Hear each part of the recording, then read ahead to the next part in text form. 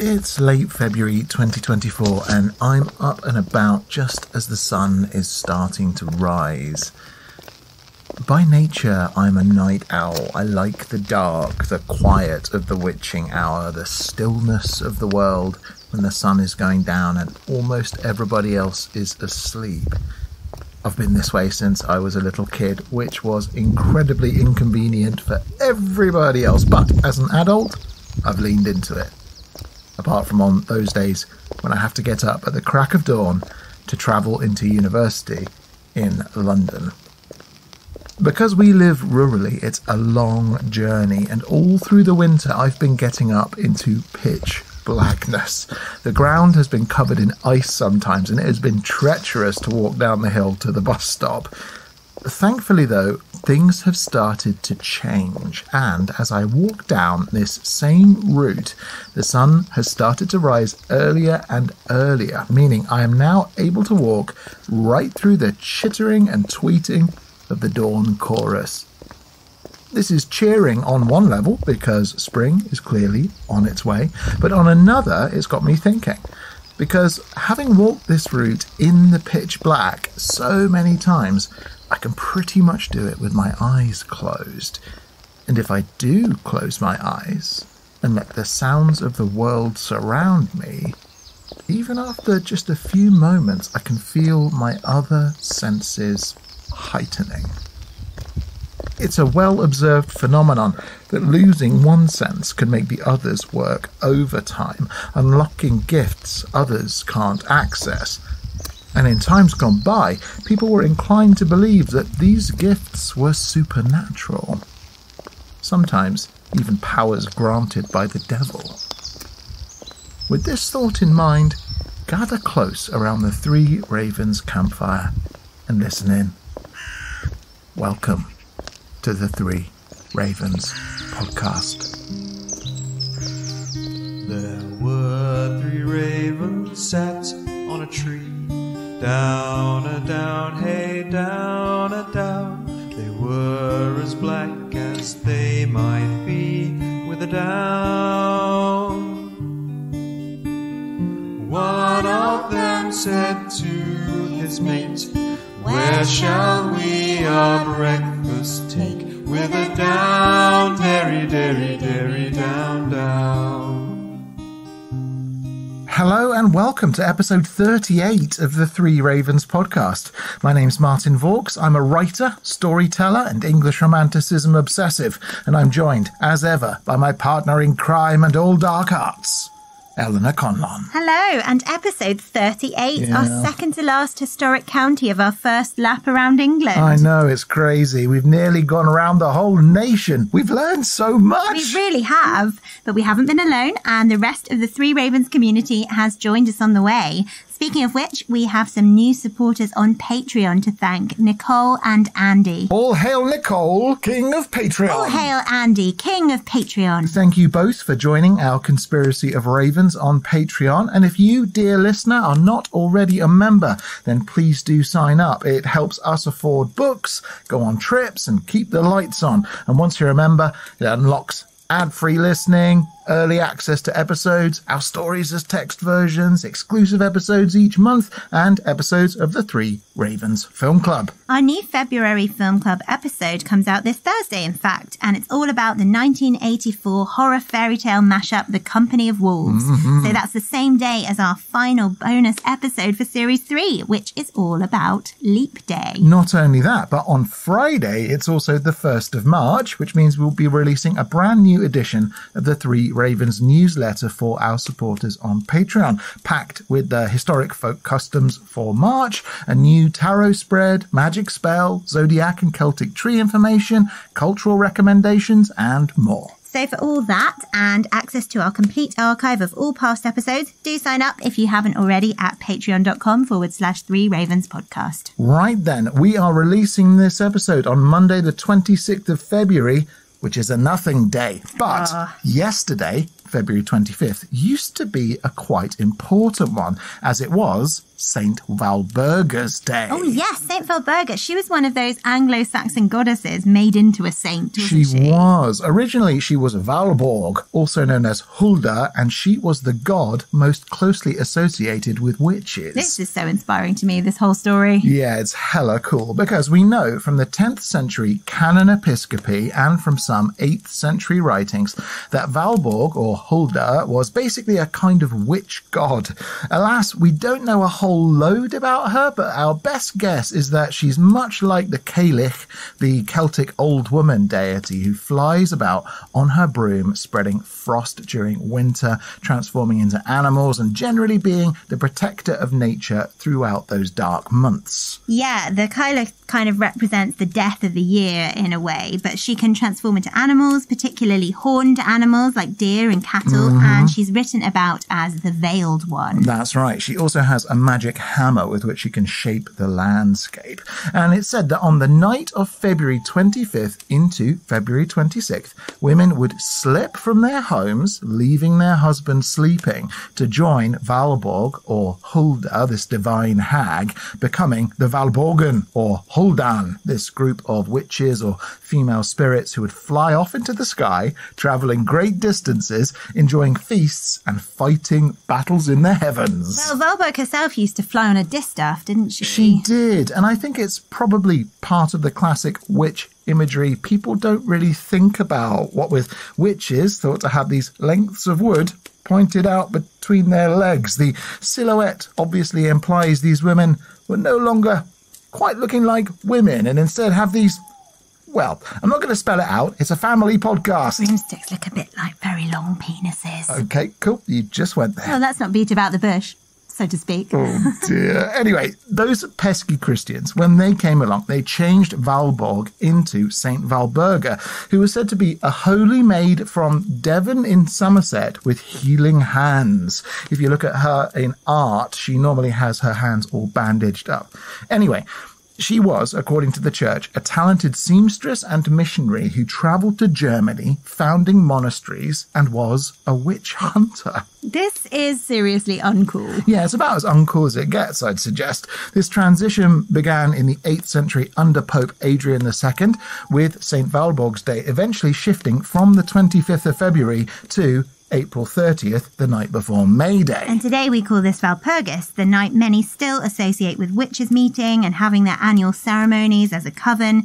But for hundreds of years, the night was more closely associated with witch hunting. Yeah, now it was traditionally believed that Valborg, or Hulda's night, was the point in the year when a witch's magic was at its strongest. And this belief lasted through into the medieval and Renaissance eras, when witches were known to celebrate their Sabbath on Walpurgis night.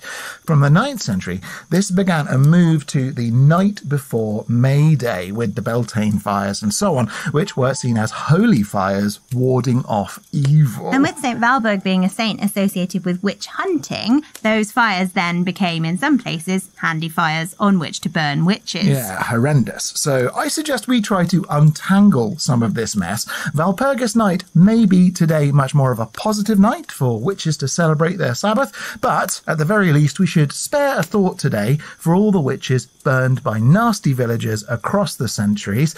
And perhaps, I might argue, we should consider re-enshrining the 25th of February as Old Valborg's Night and 26th February as Valborg's Day, because before the church got involved, this was a very important and magical time. Hey, you have no arguments for me.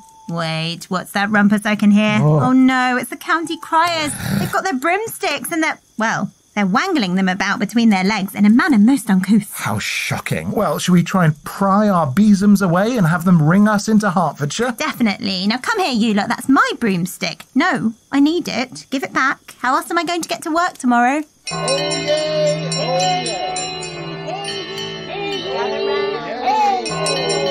Gather round. Oh yeah, oh yeah. Oh yeah.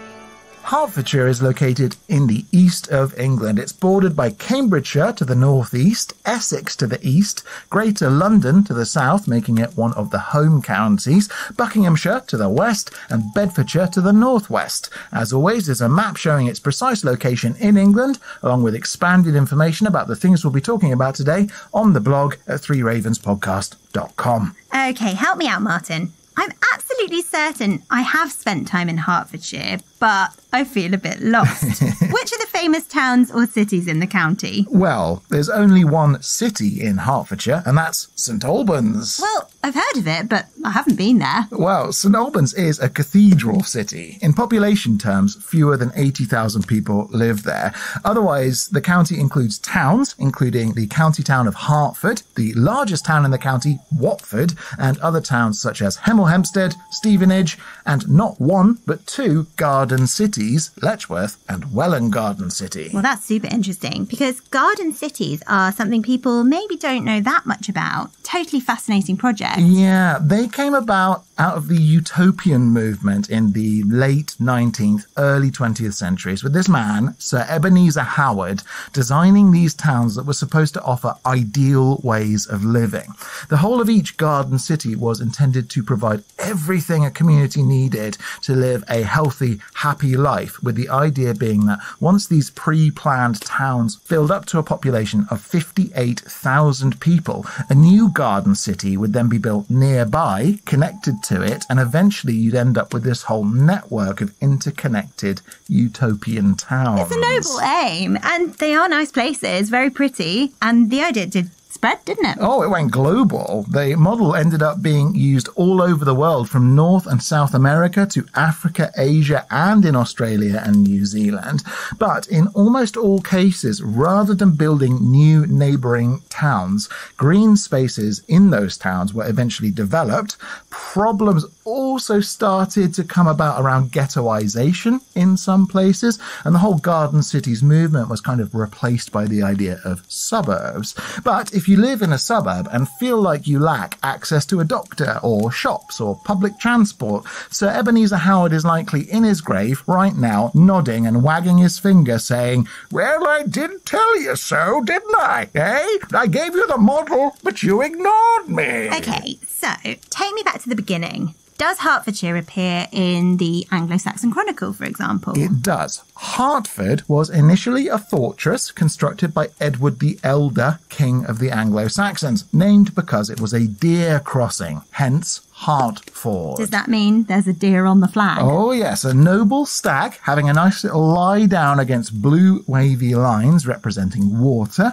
That water symbolises the River Lee, where Hertford was built at a ford where the rivers Mimram, Bean and Rib all meet. Very nice. In 1066, the Normans replaced the old fortress with a brand spanking new castle, Hertford Castle, though sadly that was knocked down and replaced with a rather grand country house in the 18th century. It's still called Hertford Castle and does have older bits, a Tudor gatehouse and so on, and it was one of the places Elizabeth I lived before she became queen, though even today it remains in private hands. Well, so can people visit? Nope. But it's available for private hire. So yeah, peasants, keep your dirty hands off. It's like a bit of a shame. It does. But, you know, with all those rivers, plus the River Colne, and its fairly central location, Hertfordshire has been a popular place for human habitation since ancient times. I know the deep past freaks you out a bit, but there's ancient stone and flint tools found in Hertfordshire dating back 350,000 years. Nah, 350,000 years is just too old. Yeah, it's long before any modern Britons lived here. In the intervening years, all the British Isles and Northern Europe were covered in ice during various ice ages. But we can confidently say that the town of Ware in Hertfordshire has been inhabited for over 12,000 years. What? Yep, it's thought to perhaps be the most consistently occupied human settlement in all of Europe. They've done excavations there and found all sorts, from farming enclosures and long barrows to, very interestingly, an ancient dog cemetery. Sorry, a dog cemetery? Yep, a whole massive Mesolithic burial complex dedicated to ducks. And as you go through time, there's evidence of roundhouses, Bronze Age tools, the whole shebang. It was occupied by our friends, the Catavalone tribe, their name meaning masters of battle. Love that. Very powerful. Yep, very powerful. And that's the same tribe that ruled much of Sussex and battled Julius Caesar. Way back in episode 1, you told a story about Devil's Dyke, this huge earthwork fortress. I did indeed. The story goes that the devil tried to dig it out in a single night. Yeah, well, it actually has a partner fortress in Hertfordshire, Beach Bottom Dyke, with these 2 dykes marking the military centres for the Catavalone, whose territories stretched right up from the south coast into the regions north and east of the Thames. Blimey. I mean, that's a huge ancient empire, which would suggest to me that Hertfordshire must have been pretty wealthy. Well, interestingly, it seems like because of all of the rivers and what was once quite boggy soil, not that many people lived in Hertfordshire for quite a long time, by which I mean several millennia, really quite a long time. But once the Romans rolled through and built a new fortress over the old Catavalone capital at Verlamion, near what is now St Albans, and others at Tring, Wheathamstead, Welland, Brohing and Baldock, suddenly Hertfordshire became this booming centre for Iron Age life. Very interesting. And as a consequence, have there been lots of archaeological finds in Hertfordshire? An incredible number. It's kind of the heart of Iron Age study in England. And because the ancient trackway, the Icknield Way, runs through the county from Wiltshire through to Buckinghamshire via the Chiltern Hills and Berkshire Downs, plus it was on both those major Roman roads, Watling Street and Ermine Street. It was super important, and digs in Hertfordshire have uncovered all sorts of stuff from 350,000 years ago right through to today. Gosh, so not necessarily always the richest county, but definitely strategically important and with a super rich heritage. Most definitely. They are constantly finding new things. Burial grounds, coins, sculptures, coloured glass. There's over 25 museums in the county, from the Welland Roman Baths to Hertford and North Hertfordshire Museum, on and on. There's a whole website, hertfordshiremuseums.org.uk, where they try to keep track of them all, but it's unruly. The internet cannot contain the sheer amount of history in Hertfordshire. Amazing. Well, this county seems like it has a heck of a lot going for it. But let's not muck about, Martin. You know what gets me really excited, and that's castles, oh, right, yeah. cathedrals and abbeys. So, what does Hertfordshire have on offer? Well, castles-wise, alas, there isn't a whole ton. There's the ruins of Berkhamsted Castle. They're managed by English Heritage and quite good. Then there's the ruins of London Gate and Wakemoor Castle, but really, grand edifice-wise, you've got Hatfield House. I knew I'd been to Hertfordshire. Yeah, that's I've it. been to Hatfield House. Epic Jacobean house, owned by the Cecil family, the other place where Elizabeth I really grew up. Plus this Nebworth house, this Gothic Tudor house, which is insanely cool, and some rather pretty Georgian houses as well. But yes, I mean, why should we talk about any of this when there's St Albans to discuss? Yes, St Albans, an ancient Roman town. It's supposedly incredibly beautiful, tons of history, but most importantly, home to St Albans Cathedral. That's right, and what a cathedral it is. As we've travelled around the country doing Three Ravens, we've spoken about 30 of England's 32 cathedrals. This will make 31. Yes, last one coming next week, Norwich Cathedral, which is also super beautiful. It is, but St Albans Cathedral claims to be England's longest cathedral. It's debated whether Winchester or St Albans is actually the longest,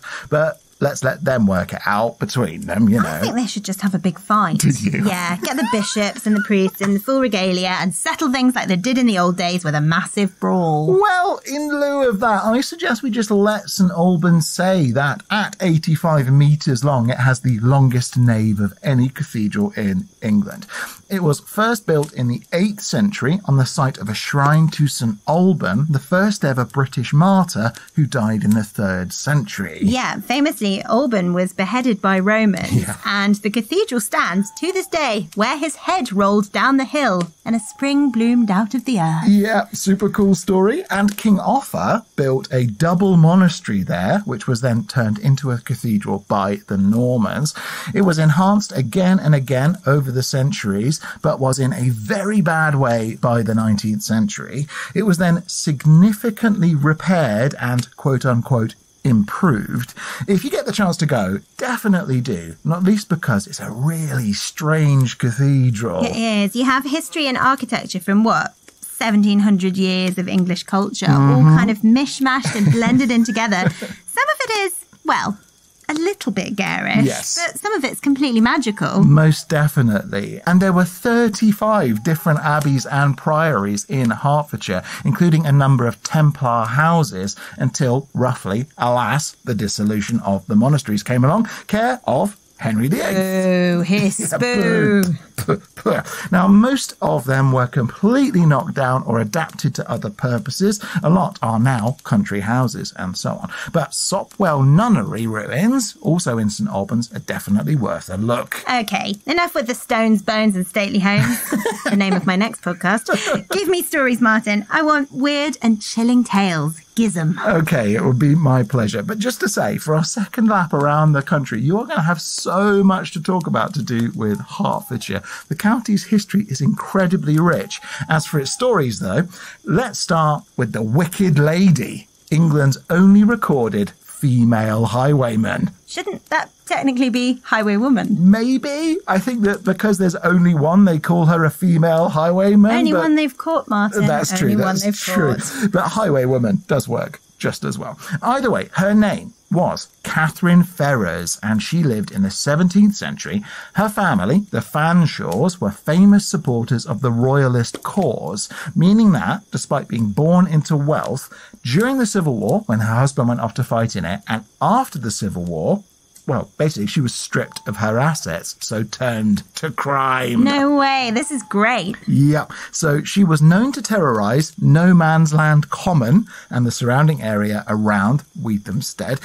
In addition to robbing travellers, she was said to have burned houses, stolen and slaughtered livestock, and killed a constable or other officer of the law. She did all this in disguise, but was eventually shot herself and died of her wounds. Wow, I mean, she's surely ripe for having her life turned into a TV show or a film. Well, during the 20th century, there was a popular novel and then 2 films based on her life. 1945's The Wicked Lady, which was, and check this, the most successful film of all time when it came out. Wow. A big hit. And they made another one in 1983 starring Faye Dunaway. But feels to me it's about time someone took another bite at that cherry. Most definitely. Come on, the Wicked Lady. She sounds great. Better yet, her ghost is still known to haunt No Man's Land Common, sometimes on horseback, sometimes not. So, if you can't wait for a TV adaptation, just head out there on a cold, dark night and she might just ride up and introduce herself. No, thank you. Her ghost can stay in the TV, thanks. Okay, but Hertfordshire isn't short of legendary outlaws. It's time, Eleanor, I hoped it a bit at the end of last week's episode. Let's talk about Jacko Legs. Yeah, this is a ridiculous sounding hero. Did you say he was a giant? Yeah, his grave is visitable. His body was said to be buried at Holy Trinity Church in Weston, where there's a plaque showing where he lies with his head and feet marked by stones 14 feet apart. Wait, this is all sounding like he really existed. Did he really exist? I mean, look, I'm going to say he definitely existed because until it's proven that anything doesn't exist, I'm willing to go with it. And in this instance, Jacko Legs was basically supposed to be a woodwose, a giant wild man of the woods who lived in a cave near Baldock. He was said to be a talented archer and hunter, known to the local people with whom he had a friendly relationship. It said people would try and pull the string on his huge bow, but that it was far too big and heavy for any normal person to manage it. Only, he fell foul of the Knights Templar. What? The Templars? Where do they come into it? Well, the Templars used to control the price of flour in the area, and a time came where they raised the price of flour well above what the local people could afford. And as people probably know, the Templars were famed bankers as well. You could put money into a Templar bank in England and remove it in Jerusalem, for example. They were a powerful, very careful organisation. And not the kind of people you want to get in trouble with. No, and yet this giant wild man, Jack-o'-Legs, agreed with the local people that what with the Templars doing all this wrong stuff, making things too expensive and so on, he would ally with them, and then he set about raiding and stealing from the Templars. What a guy. It's kind of like a Woodrow's Robin Hood. Yep, only seemingly older, dating from roughly the 13th century, so 100 years or so before we get the first written references to Robin Hood. Alas, the Templars did eventually catch up with him and kill him, but still, local hero and genuine giant Jack-o'-Legs. How about that one? That's excellent. And I'm hoping he's called Jack-o'-Legs literally because he had really long legs. Yep, big old legs like tree trunks, apparently. And if you're going to visit his grave, do also pop into Minsden Chapel, which is a ruined 14th century church that's super duper haunted. Haunted how? I mean, is this a typical case of ghostly monks and that sort of thing? Well, there is a ghostly monk, but he's not necessarily a medieval one. Go on. Okay, so rumours of the strange goings-on at Minsden Chapel go back quite a long way. It's been falling apart since the 17th century, but a local lawyer, Reginald Hine, who lived in nearby Hitchin, became obsessed with this chapel, and he and his friend Thomas Latchmore were eminent folklorists and historians in the local area. In fact, Hines founded Hitchin Museum and wrote an excellent book about the folklore of the town, and was planning one about Hertfordshire as a whole, until he committed suicide. Killed himself? Why? Well, he suffered from depression for many years and was said to have led a double life, part folklorist, part lawyer. And in the end, he jumped in front of a train at Hitchin train station. But he said, before he died, "Trespassers to Minsden Chapel and sacrilegious persons take warning, for after my death and burial I will endeavour in all ghostly ways to protect and haunt its hallowed walls." Wait, so the ghost of this man is guarding the chapel? Yep, sometimes apparently dressed as a monk. Just for fun? Yeah, well, Thomas Latchmore went there and took a photo of Reginald's ghost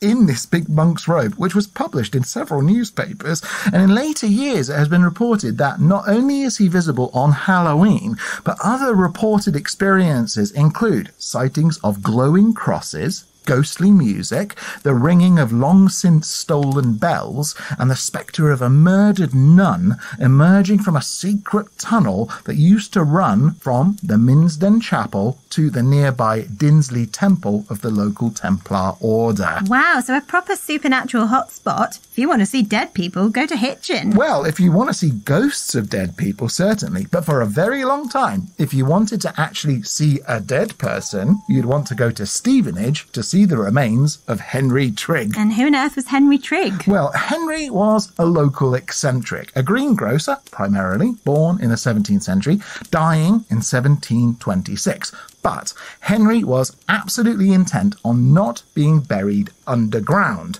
so he had it decreed in his will that his coffin should be placed in the rafters of his barn, a barn which, it's worth saying, still stands. So hold on, his coffin was put into the rafters of a barn? Yep, a lead-lined oak coffin with the barn first given by Henry Trigg to be used as a poorhouse, only it became a tourist attraction, then an inn, and right through to the 19th century, he was up there in his coffin while people had drinks and so on below. Crazy. Yep. Things went wrong in World War I, however, when soldiers were billeted at the inn and they stole Henry Trigg's bones. There were attempts made to have them returned, but basically, whatever they did recover, it was decided to then bury those bones. After that, though, the hauntings began. Excuse me? Yep, this made it onto TV, by the way, and continued to be reported on through the post-war period.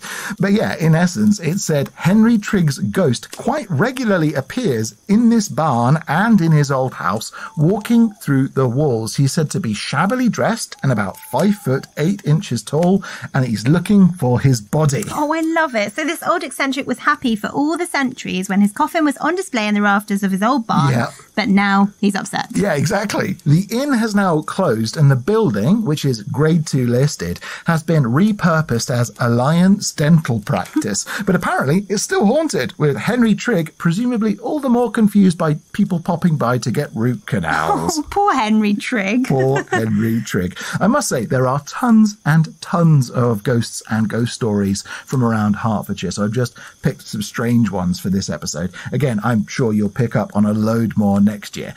But before I get into my story, I can't not mention another legendary local hero, the one and only Piers Shonks.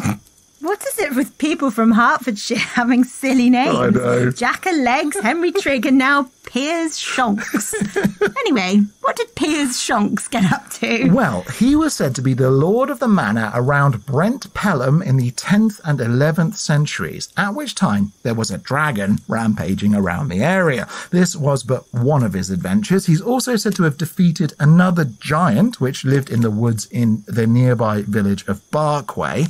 Still, the dragon slaying is the really notable part. I mean, anyone who slays a dragon does need special praise and attention. In this case, though, it was no normal dragon. Oh no, it was a dragon favoured by the devil himself and was one of the devil's pets. Is it bad that I think it's cute that the devil has a pet dragon? Well, maybe. I mean, this dragon was said to live in a cave under the roots of an ancient yew tree that stood between two fields known as Great Pepsels and Little Pepsels. But in the way dragons do, it ate the local people's sheep, poisoned the water supply, and gobbled up local villagers, meaning something had to be done. Come on, Shonksy, show that dragon what for. Well, indeed. So, determined to rid the district of the dragon, Shonks rode out, dressed in his full armour with his lance and his 3 favourite hounds, which were said to be so swift it was as if they had wings.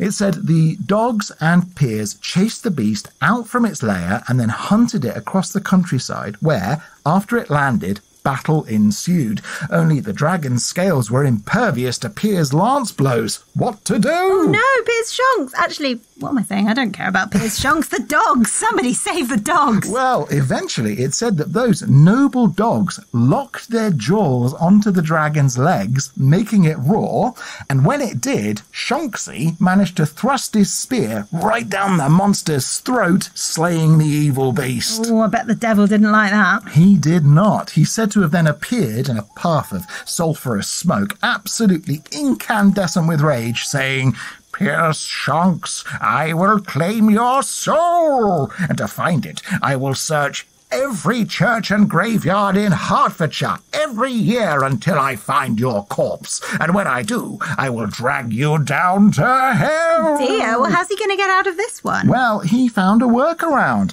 because he was a clever Shonks. And so he was buried in the wall of the church, neither technically inside it or outside it.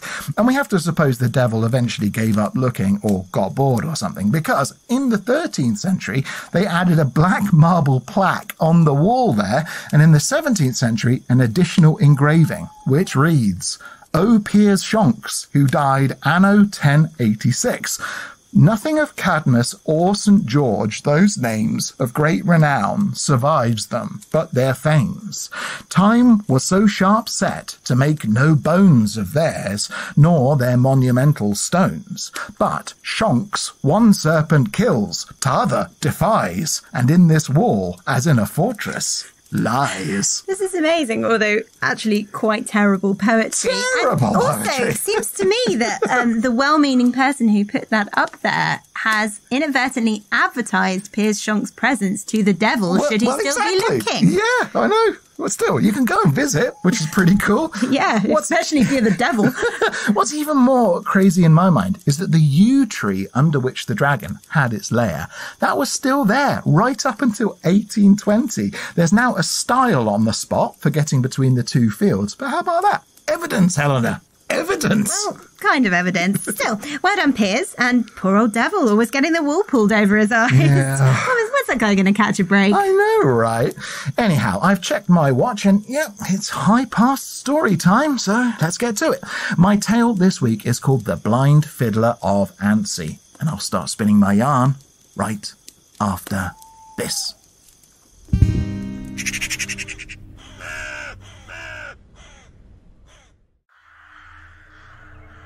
Come on over, old friend. Take a seat. Yeah, bring your pint. Come on. Blimey, you look like you've seen a ghost. Not seen one so much as heard one, eh? Oh, yeah? Yeah, well, that'll be Blind George, won't it? What do you mean you'd never heard of Blind George? Mate, listen, you've been living here for, 10 years? And this is the first time? I mean, really. Learn the culture, mate. I've seen you banging nuggets in the fruit machine. You've been wasting your time. And if you'd asked, I'd have said, mate, never, ever walk through Northy Woods at night. You should know. Don't do it. Yeah, I know it's a shortcut from your place. I get it, but it's a bad idea, and I'll tell you why. See, it's an old story, this one, but a good one. So kick back. Now, this starts in the days of bad King John, when there was a full-on castle here in Anstey. You know where it was, right next to the church. There's that huge mound of earth ringed by that pond. Yeah, mate, that's a moat. Wasn't always full of ducks. Still, there's nothing left of what it once was, save that mound, that duck pond and bits of the church. For if you look in St. George's, and I know you don't go to church, blah, blah, but if you go in, there's a coat of arms above the doorway, big shield, and then there's this old part, like there's the font with the 4 mermaids. Nobody knows how old that is, but the shield, the nave, all that, the stone you can see is all different. And that's because it came from the castle. Now, the bloke who owned it was Nicholas de Anstey. The whole village, all this, was de Anstey lands. Maybe not a surprise the place is called Anstey. What do you mean, how'd I know all this? Mate, I've lived here all my life. Plus, I like to read. You know, books. Remember them? From before you got into Candy Crush and became another Love Island, Strictly Come Dancing, Britain's Got Talent, Gogglebox solo act. Yeah. Look, mate, don't get argy. I've been in your house. There's no books anywhere. What do you mean, Jamie Oliver? Jamie Oliver isn't a book. That's a cookbook, mate. It's not the same. You're hilarious. Now, what was I saying? Oh, yeah. Nicholas de Anstey's castle. Right, so Nicholas de Anstey, he's a rich lord and a knight, a Norman. No, not like Norman the window cleaner, like a French knight from Normandy. You're hopeless, mate. Just try and follow me. Nicholas de Anstey was a knight in the 1200s and, like a lot of knights, he wanted a son to carry on his family line. Only de Anstey didn't have a son. He had a daughter called Dionysia. Yeah, I know it's a weird name. It's old, named after the ancient god of wine, of fertility and insanity.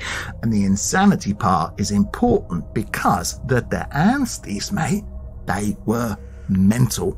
All of them, to a man. Fine as kids, fine as they grew up. But the older they got, the stranger they became. And de Anstey had a sister, nobody knows her name, but he kept her locked up in that castle because of family shame and all that.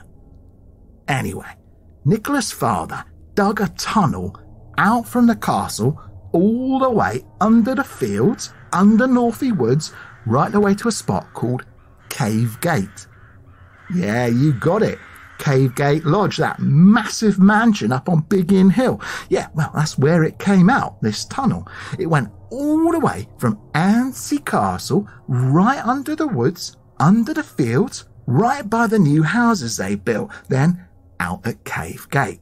And everybody knew that back in the day, old Nicholas's father, Herbert de Anstey, he dug the tunnel to sneak stuff in and out, and also to take his daughter out secretly so she could run about the woods and do whatever and nobody would see her. So Nicholas, when his dad dies, all of a sudden it's his job to take his sister out. And down they go, walking through that tunnel, and it's a long tunnel. That walk isn't short. Still, he does it year after year, and people in the village, they start to know about it because this sister, everyone says she's a witch, that she gathers mushrooms and herbs and whatever and does black magic in Anstey Castle. Of course, it's no secret that Nicholas has his daughter Dionysia, and Dionysia, sure enough, learns about witchcraft from her auntie, uses that tunnel to go out in the woods, and soon enough she's meeting a boy in the woods, a local boy, a common boy.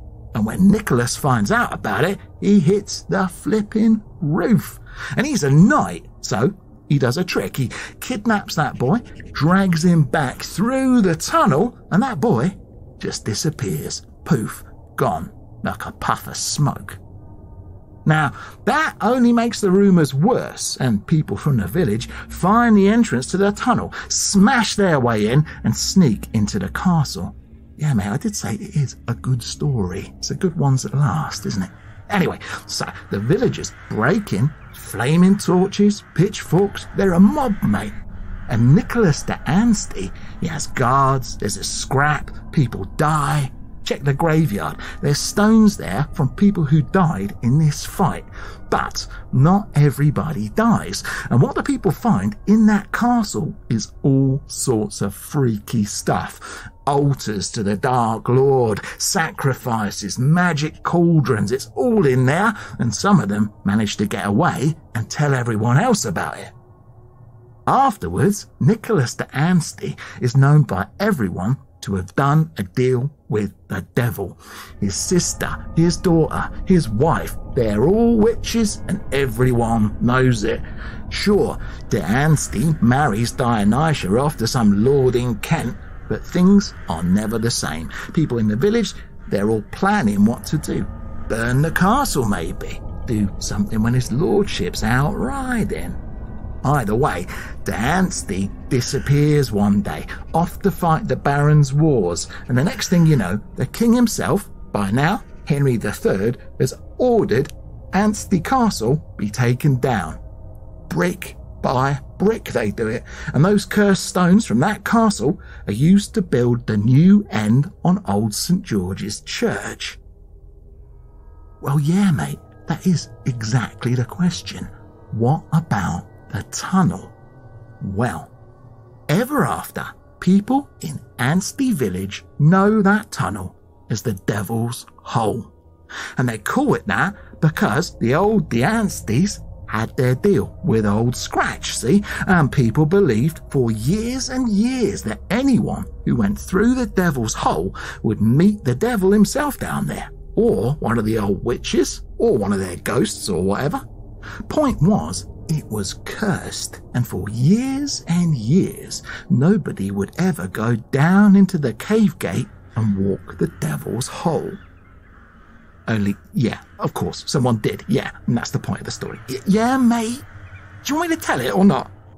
All right then, let me tell it then. So, all right, Sandra, how's the kids? Yeah, all good, all good. Nah, I'm all right. I'm still drinking this one. So where was I? Oh yeah, hundreds of years go by, literally hundreds. Then, sometime in the 1800s, this pub we're saying, back then it's called the Checkers, right? And it's called the Checkers because it also used to be the old bank. This is where people came to keep their money. Travellers stabled horses, it was the full deal. And like a lot of places, Anstey had an old church band. Local people, some singers, some scraping the cello, another tooting on the hot boy, so on. With the best of the bunch in Anstey at the time being Blind George the Fiddler. Now, Blind George was blind from birth, right? Lived all his life that way, never married. But he had a big old dog called Trumpeter, and people said the devil had done a deal with old George back in a past life, where he'd sold his sight to be born with a gift for music. This isn't the first time people did things like that. Italian bloke, Paganini, he done it, sold his soul for skill with the violin. Another one, Tartini, he was the same. And people said, back in the day, the fiddle was the devil's instrument, old Nick's favourite, see? They also said that if a fiddler was really good enough, he could make any woman fall in love with him, capturing her soul through music. Blind George, he wasn't like that. He was a good old boy. Went to church, said his prayers, went everywhere with old Trumpeter, who was his best friend. But even George from time to time came close. He'd play here at the Checkers in this room, and he'd work those strings with his fingers, tap his toes, and the people would go crazy. Literally, they would lose their minds. And 'cause he couldn't see, he didn't know. He'd just play, and sooner or later, hours would have gone by. It was said he'd come to, always, because Trumpeter would bark and bark to make him stop. But when Blind George stopped playing, and everyone who'd been dancing and jigging stopped wheeling about, they'd wake up as if from a daze, with no memory of the hours from when Blind George started playing to when he'd stopped. Though, yeah, I realise that isn't what happens when you listen to Bananarama or Culture Club. Still, mate, ask about. People never forgot about Blind George. That's why this pub is called The Blind Fiddler. It's named after him. But not because he was so good at music. Nah. Blind George is remembered because he's the very last person who ventured down into the devil's hole. This all came about because people said to him, "George, you're devilish good with your fiddle. Maybe old Scratch himself would like to hear your music." And it was a joke. But, like a lot of jokes, it went on and on and on and on. Year after year, people said, "George, go down into the devil's hole. Walk the tunnel. If anyone will be safe down there, it will be you. And the devil won't take you, he'll just dance to your music, and before you know it, you'll come out the other end." Eventually, they did a deal with him, made an agreement, said, "If you walk that tunnel, we'll all chip in and keep you in pie and ale for the rest of your days."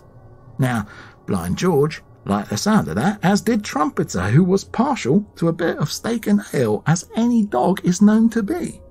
And people knew the route to walk, as every winter when it snowed, you could see the outline of the tunnel through the woods and across the fields.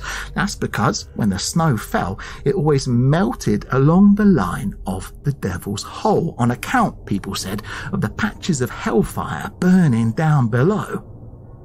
No, mate, you don't have to believe me. You can literally look with your own eyes. Next time it snows, go and have a look. You can walk all the way along it across the surface. But Blind George, he didn't just walk along on top. He went under. The whole village thought it was all fun and games. They all went out to the cave gate like a mob, dancing to Blind George's fiddle. They walked and they hopped and everyone was merry. But when they got to the cave gate, they cleared the opening, which years back had been blocked with stones, and Trumpeter barked and barked. People brought shovels, see, with the plan being George would play his fiddle all the way down the tunnel, and above ground people would follow the music, knowing where he was. Trouble would come at the other end, as the way up into the castle mound was lost years back. But as soon as they heard Blind George's fiddle down in the earth there, they'd dig the entrance out again, pull him up, and that would be that. Pie and ale guaranteed for life. Everybody laughed when Blind George went into the devil's hole, and they laughed as he played his violin, jigging and reeling about on the earth above ground. The rest of the church band came too, and they sang and played to the tune he fiddled, and the first verse they sang, it went, "The devil swapped my eyes for song in 1756. To free me from the chains of life, though I'm doomed to his pits. I'm bound to feel his tongs one day, but till I meet my doom, I'm a blind old fiddler who's never far from home. And on they danced and jigged, the ladies dancing and lifting their skirts, swirling them about, and the gentlemen hopped and skipped, and those who brought shovels clanged them in time along with the second verse. I've been to the cunning woman who lives along the lane. She looked to raise my curse from me, but nothing could I gain. She told me that I'd never see, and it's no use to mourn. I am a blind old fiddler who's never far from home. They crossed the fields, the banks of the River Quin, twinkling as the sun went down, and blind George played and played, and they heard trumpeter down in the earth barking and barking, joining in with the third verse of the song. I have no wife or little ones to fuss or bother me. I'm spared from all those troubles, whatever they may be. My footsteps ever careful, while I'm compelled to roam. I am a blind old fiddler who's never far from home. Then they moved into Northy Woods, and that's where it happened. Of course, above ground all was merry, and on they sang, but as they did, only a couple of them heard it, the wild screech of blind George as his bow scraped across his violin. They kept singing. So while my fingers dance along these narrow catgut strings, let's pour a drink and never think of dark or evil things. Come jig and dance unto my song, you'll never hear me moan. I am a blind old fiddler who's never far from home. But when that verse was finished, the rest of them realised blind George had stopped playing. And they heard trumpeters bark, not below their feet, but racing back along the tunnel down the way they'd come. And the villagers, well, they didn't dig down, oh no, they ran, sprinted back through the trees, back across the fields, back to the cave gate. Once there, they found Trumpeter all right. Poor animal. His tail was gone, and his fur all burned away, skin all singed. Some said the dog's eyes were burnt out. Whatever the case, sad old creature ran off into the night, howling, almost like the lords of hell were behind him. They found the dog dead the next day, drowned in the river. And the villagers waited for blind George to come back out, but he never did. So the priest came and blessed the tunnel, and they put the stones back. Then they went so far as to brick it up to stop others going down, or whatever was down there coming up. But as you felt walking here, if you go through Northy Woods around nightfall and you wander about over that tunnel, it's said you'll know if his ghost is down there. You'll feel it on your skin, in your heart, in your guts. And from time to time, just like you did, you'll hear blind George down there playing his fiddle, scratching out the devil's tune. And that's that. Now, I've told you a lovely story, and I must say my throat is feeling mighty dry. Oh, yep, see, I desperately need something to wet my whistle. How about it then, chum? Go on, up to the bar. I reckon it's your round.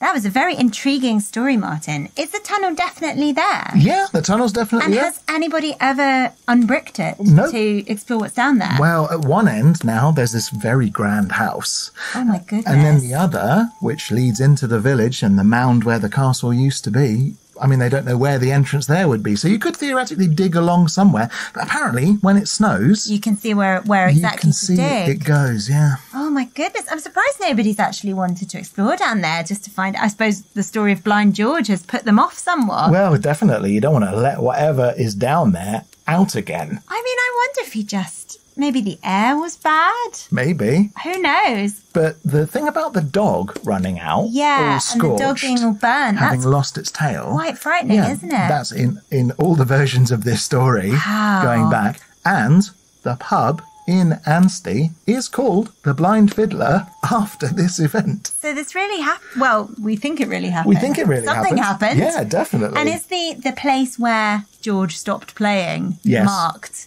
in The- any way? Well, I mean, there is this Northy Woods. Yeah, I mean, I don't know if they have any There's a plaque memorials to saying, him. And here, below here, George was swallowed by the devil. Well, or maybe. similar. Maybe we should go on a field trip. Yes, let's not go into the tunnel. Let's not try and draw the attention of Old Scratch too much. Okay, all right, fair enough. Great story, though. Well, Well thank done. you very much. So, Eleanor, shall we talk correspondence? Yes, please. Okay, well, alas, no new comments on Spotify and no new review on iTunes or Apple Podcasts. No new review. People not love us anymore. I'm sure they're all just very busy.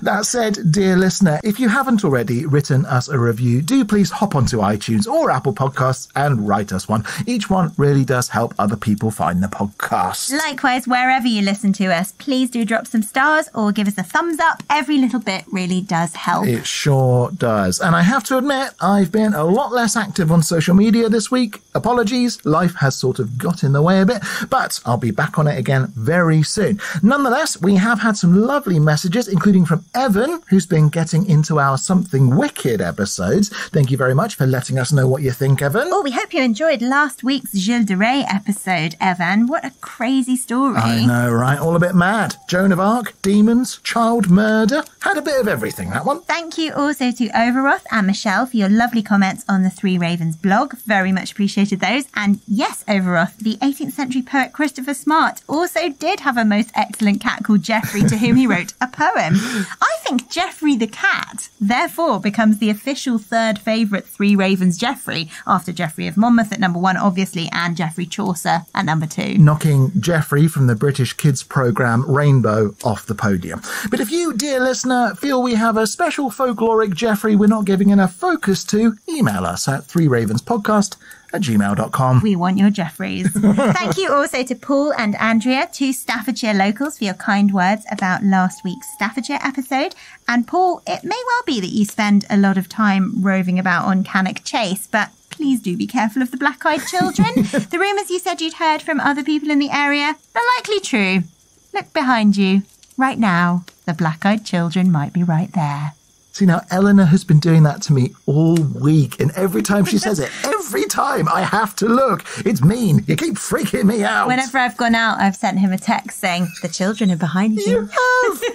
And I think it's better to be safe than sorry. It's also worth saying there's only one more week to get those entries into our folklore flash fiction competition. Send us 1,000 words of folkloric writing, any topic, any theme. Still, make it honed and tight as a tiger. Then email it to us at threeravenspodcast@gmail.com by next Monday for inclusion in our folkloric flash fiction contest. Yep, we'll be going through all the entries and picking out our favourites to give dramatic readings in special episodes that will come out between Series 3 and Series 4. Goodness, Eleanor, Series 4! We need to get We planning. do. Luckily, after next week, we'll have a bit of a break and some time to plan things. As for our likers, commenters and super sharers this week, particular thank yous go to Eric, I am Nellie Kelly, Pete, Dominic and Alan on Facebook, Cerulean-esque, Sam Logan, Tracy, Juan and Rach Egg on Instagram, and Kathleen, C.R. Sheridan, the Myth and Monsters podcast, and the one and only Paco Garcia on Twitter. Really glad you enjoyed the White Stag episode on Patreon, Paco. Martin, that story was just too much. Oh, thank you. If you're not on Patreon, boy, are you missing out on that one. Eric and Enid on Adventures, and I've got to say, the recording took quite a long time because I was just wetting myself laughing the whole way through and interrupting you it. were. Anyway, thank you so much.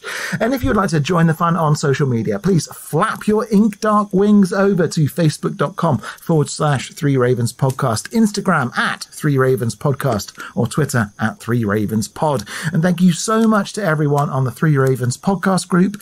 Maria, Michelle, David, Dominic, Sabrina, you guys are all the best. And blimey, Charlie, the end is near, Martin. Oh, God. On Thursday, we have our final bonus episode of the series, our Leap Day special. Yeah, won't be able to do another one of those for another 4 years, so it ought to be pretty special.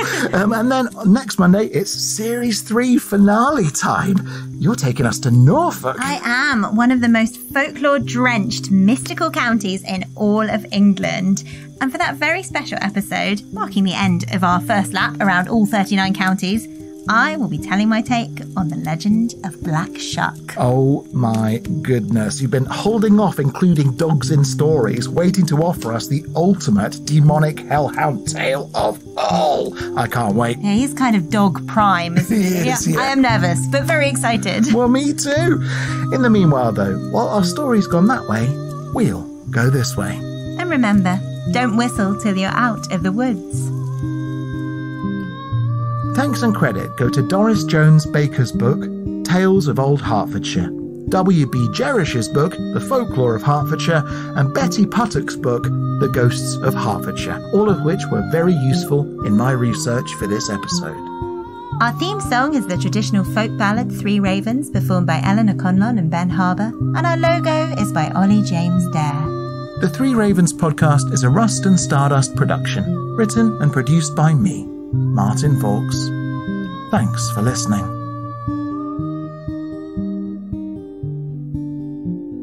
God sent every gentleman, such hounds, such hawks, and such leman, with a down, derry, derry, derry.